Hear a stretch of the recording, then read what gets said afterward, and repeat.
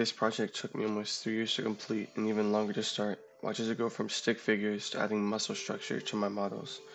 So back in early 2018, I took a break from origami. Around that time, I had been folding multiple times a week, even daily sometimes, since 2014, uploading on an old YouTube channel.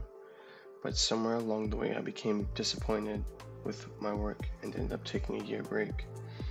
During that break, I watched a lot of anime, video games, and movies, a whole list of things that inspired me. For a while, I used that inspiration to work out. It wasn't bad, but it wasn't fulfilling either, so I decided to pick up origami again. But this time, I wanted to improve. November 2019, I found clarity in something I was folding. It sort of became clear what direction I wanted to take.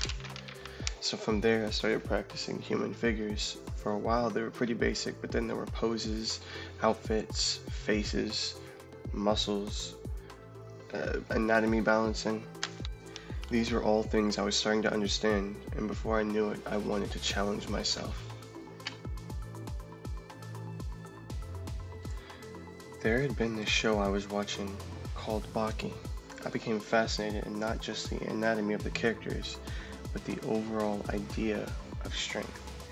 While watching, there was a character that really stood out to me, more than the rest of the characters, whose muscles were human, anatomy animal-like, and bone structure prehistoric.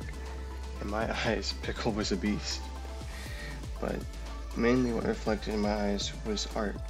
Just as someone created the story I wanted to create, express even that beyond peak human form.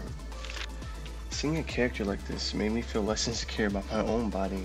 In my head, if I was an 8 foot, 440 pounds, and I don't care what I look like, in a sense that I didn't want to work out to look good, I did it to be strong. Obviously, voices can get in your head, but at the end of the day, allowing yourself to feel down is the only way to get back up with a smile. I know how this sounds, but bear with me. Feeling anxiety, depression, listening to other people's voices instead of your own is like a ball and chain attached to your leg. Allowing yourself to sit down and feel these emotions is like allowing yourself to sit and realize you have it attached to your leg. And like with them both, after being still, you'll find a way to move, a way to release and unlock a way forward.